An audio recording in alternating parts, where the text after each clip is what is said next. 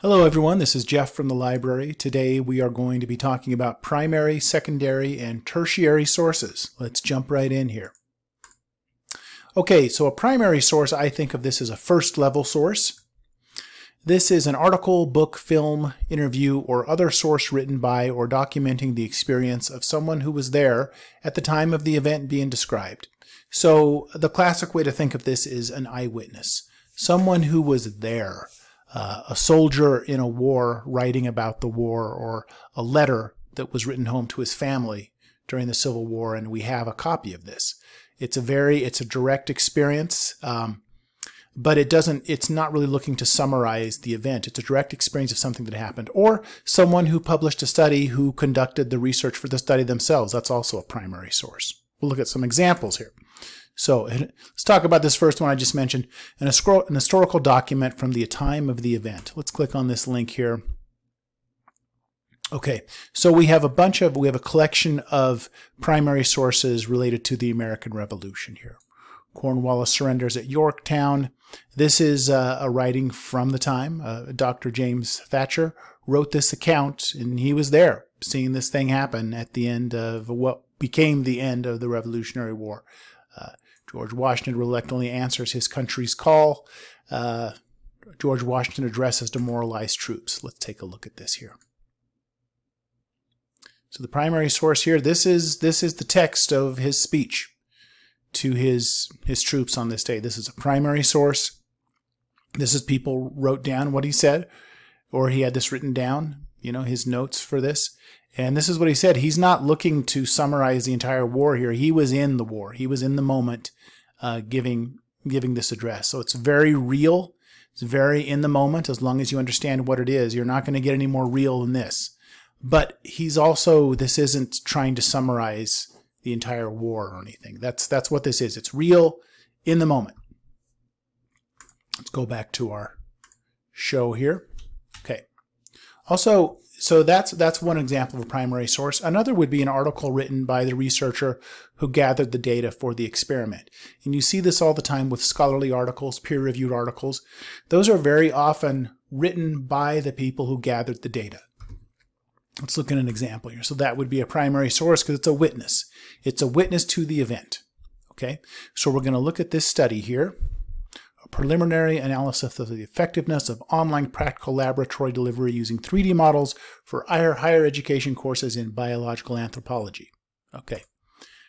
Again, you can tell from that title, this person is not trying to summarize everything we know about biology. This is a very specific study. And we can tell it's a primary source pretty quickly by looking at this. The person lists the methods. Okay, this person knows how this data was gathered because this is the person who gathered the data. And the person is telling us this is how we did the research. These were the methods. They're showing you all the data here. Again, this is as real as it gets. Here's the results. This is what happened. This is what we observed. And then the person is writing an article telling you about this data and giving you, hopefully some insights on this data. There's a discussion here. What does this mean in the larger context? But the person writing this is the person who gathered this data and who did the study. It's a primary source. It's real. The person who gathered it, or the people who did it, these are the people writing this article. They are at the source. Okay. Again, it's great as long as you understand this is not a textbook. This is not a third level source. They're not trying to summarize everything we know about this subject. They're looking at one specific, very specific, small, focused in topic that they studied. That was their whole point in doing this. Okay. Also, a newspaper article written by someone on the scene.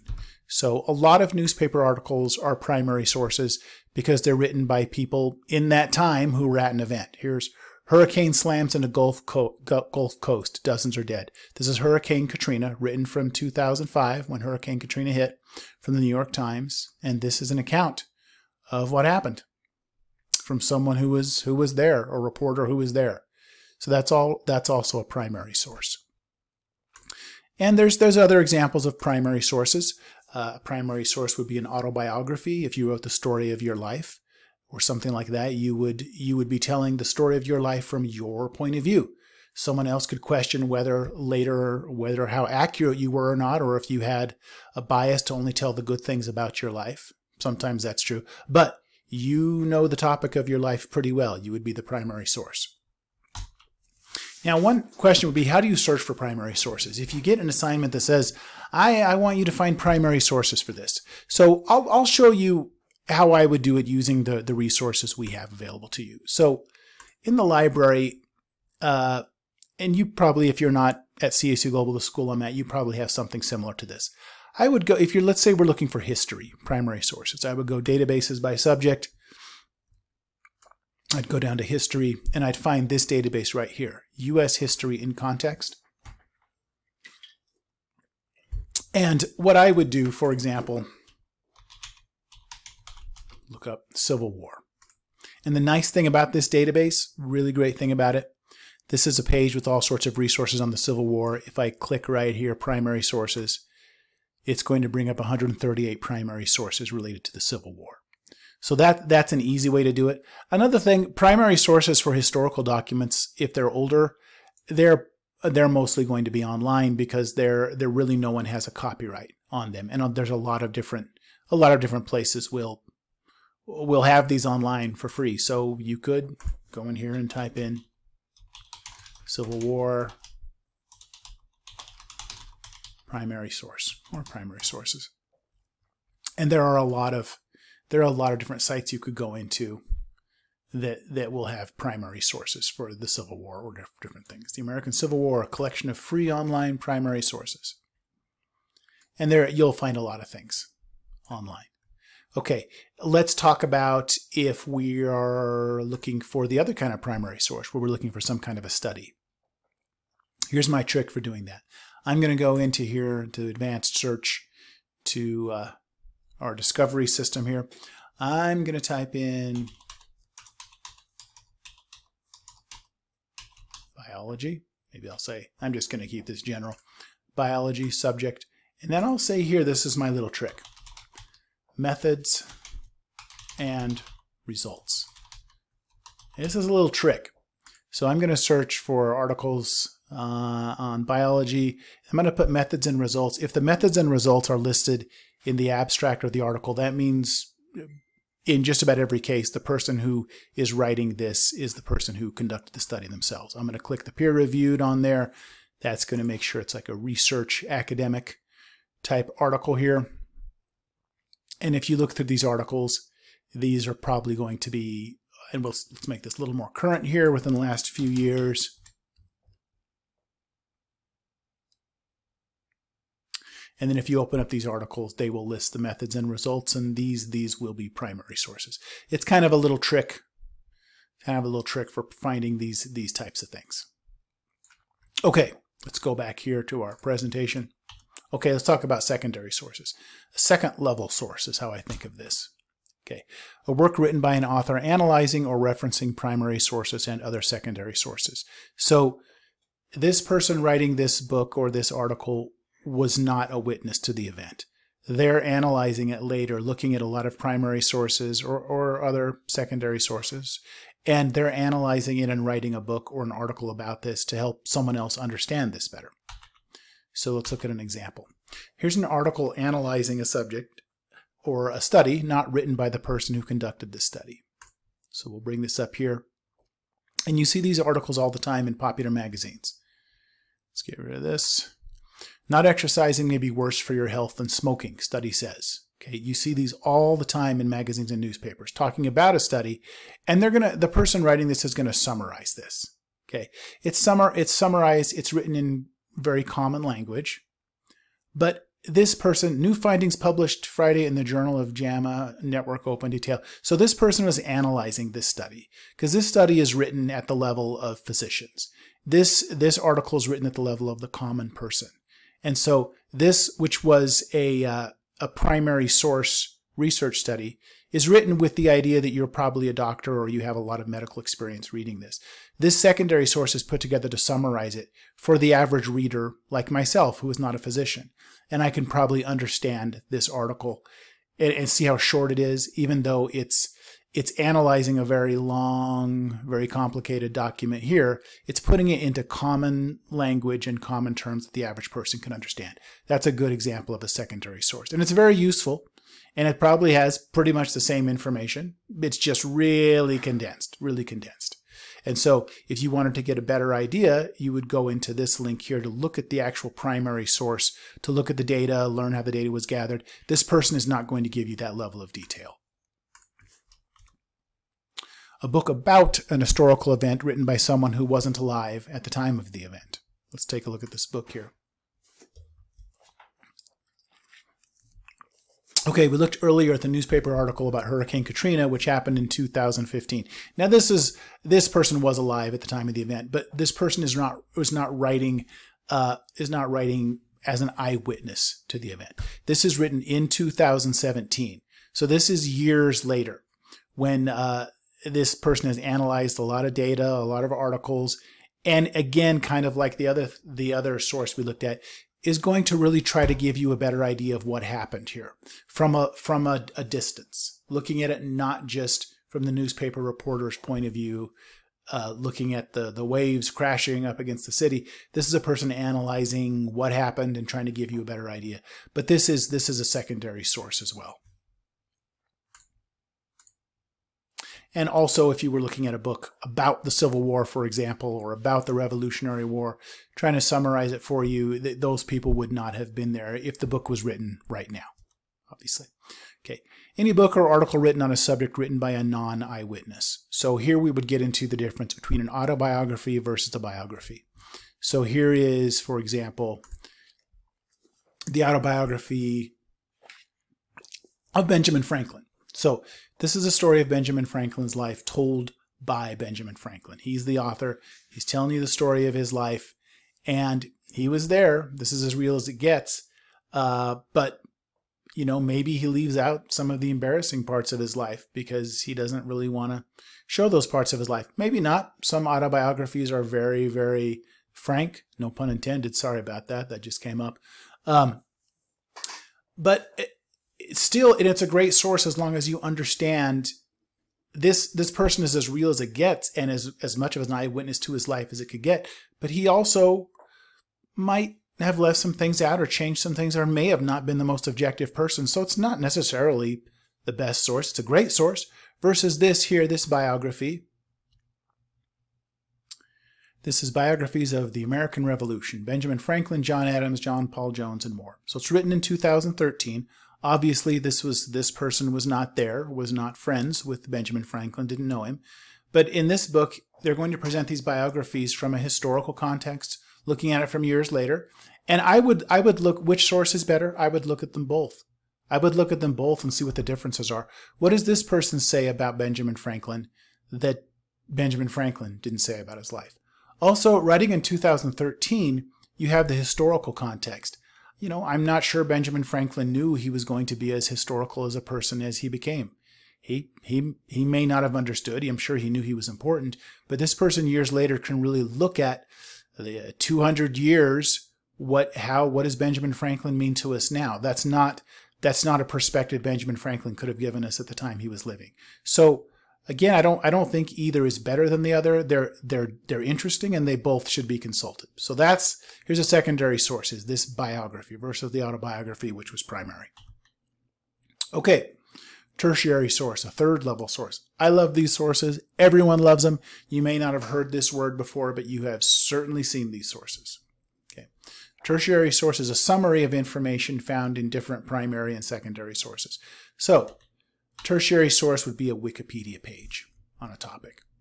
Okay, we all love these types of sources, whether we admit it or not. These types of sources, this source here is a number of people going in, writing, and summarizing everything that we know about Hurricane Katrina. Some of it may be primary source, some of it secondary source, but this is a summary and a compilation of a bunch of different sources to try to give you just an overall understanding of this. Now, whether you think Wikipedia is a reliable source or not, that's a different topic, but that's what it does. And that's why so many people, when you're trying to learn about a topic you know nothing about, the first thing you will do is go to Google and Google it. I do it. You do it, let's admit it. And one of the first sources you will often go to is Wikipedia, because you just want a summary of everything. You don't necessarily want a primary source. You just want a quick summary, and then you want to do some other research. But if you're just trying to learn about something quickly, tertiary source is excellent, and that's why we all use them, whether you've used that term or not. An encyclopedia article on a topic. And Wikipedia is basically an online encyclopedia maintained by its users. An encyclopedia is a professionally published version of this. Let's go into this encyclopedia article. So, this is an example. This is a leadership research starter. This is an EBSCO thing from EBSCO Discovery Service, where they try to summarize all the basics of a topic. And you go down here, tells you about this. Look at all these different types of leadership types. You could go into any one of these and get an idea of these different types of leadership. And it would be a really good place for you to start to get an idea of different leadership styles. Again, not a primary source. It's really a summary, a compilation of a lot of sources in here to try to get you up to speed quickly on a topic. And this would be a really good tertiary source, third level source. Look at all these different types of information they're compiling in here just to very quickly get you up to speed on a topic. Now, let's go back to our show here. Okay, textbook. Textbooks are great examples of tertiary sources, third level sources. A textbook is a compilation of a lot of sources to give you an example of a good understanding of these topics quickly. It's why they're used in courses, because they're so easy to use and they're great. So if we go in here, let's go to the table of contents. This is an online open OER, what they call Open Educational Resource Textbook. And just look here at this is an anthropology textbook. You can see it's just summarizing all these different things. And then the nice thing with textbooks is that at the end of the chapters, they oftentimes will have key terms, critical thinking questions, and a summary of everything you learned. It's an educational tool. It's a summary. And it's great. Third level source, I love them. I love textbooks. I think they do such a great job. So you can see all these things just summarizing all the stuff, giving you all this information in here very quickly, very easily. That's an excellent example of a tertiary or a third level source. Okay, let's talk about problems related to the different types of sources. And I run into these a lot as a librarian and as someone who helps students with their assignments, and I help people write their assignments too. Misunderstandings of what the terms mean. Primary source does not mean an academic source or a good source. Seems like a lot of people, they say, well, I want a primary source on this. I'm looking for primary sources. And what they're really trying to say is I want a professionally published source, or I want a very reliable or credible source. That's not what primary means. As we learned here, primary means an eyewitness, someone who was there at the time of an event or who gathered the data. It is a good source, generally speaking, but it doesn't mean a good source or an academic source. It's a very, very specific type of source that isn't necessarily going to meet the needs of what you're looking for if you're thinking, well, I just want the best source. I need the primary source. That's not what it means. I run into that a lot. Okay, this I see fairly regularly. An assignment that can only be researched using a tertiary source, summary, textbook, or encyclopedia level source, but students are asked to only use primary sources for their research. This is a big problem. If you've run into an assignment or you've designed an assignment that is asking students, I want you to tell me the summary of everything we know for the last 100 years about this topic, but only use primary sources, that's not going to work. That's not going to work, especially if you're saying, I only want to see primary sources from the last 3 years. So you're just looking at research studies from the last 3 years on a topic. That's not going to, the people writing those primary sources, those studies, it's not their mission to summarize the last 100 years of research on a topic at all. That's not what they're trying to do, and that's not what they will do. And so this will be a dead-end assignment. Or if you run into this, unfortunately, as a student, and someone has asked you to summarize everything we know about something at an encyclopedia level, but they're asking only for primary sources, it's very possible they don't quite understand what a primary source is. So let's look at an example here. So here we go. Here's our anthropology textbook, which we just looked at a second ago, or an encyclopedia. I'm going to bring this up again. Here's an encyclopedia from an EBSCO from the Salem Press Encyclopedia of Science, Anthropology. If you go down here, it gives you a nice summary of just real quickly everything we know about anthropology really quickly. That's great, but if you're not allowed to do that and you're being asked questions related to that, and then someone asks you to only use primary sources, or you're only looking yourself for primary sources because you think that those have to be the best, look at these primary source studies. See, look at this here. You're not going to be able to summarize the last 100 years of research in anthropology from these. That's not what they're doing. These studies are looking at one specific event or question, and they're gathering data on it. They're not at all trying to summarize the history of a topic. So that's a problem. That's a problem that I see as people doing those kinds of things. Or similarly, another assignment clearly designed with secondary or tertiary sources in mind, but requiring primary source documents. I'm thinking here of, let's say, this is a tertiary source from the U.S. History Online collection, just trying to summarize what we know about the Civil War. Just summarize the main ideas. You can see it's organized kind of like a textbook. You see all this here. It kind of looks like a textbook, and it's great. It's going to give you a quick background and tell you all these types of things, and you might need this type of source for the questions you're being asked, but the assignment might tell you only to use primary sources, or you might think you can only use primary sources, and you're really looking for a summary of everything, of the basics of the Civil War, and instead you're just looking at these very specific primary source documents. And these are great documents, but the point of the transcript of this speech is not to tell you everything that we know about the Civil War. They're very specific. They're very specific, and they're real people in the moment. They're not teachers or writers or professors. Well, that guy's a writer, but they're writing about very specific things. They're not trying to work at the textbook level. So those are problems I see with misunderstandings about these sources. Okay. Ultimately, I think the best assignments will accept a blend of primary, secondary, and tertiary sources. Each source type presents a different point of view, literally. The purpose of each source is very different. A soldier in the Civil War writing a letter home to his parents is not trying to summarize the war.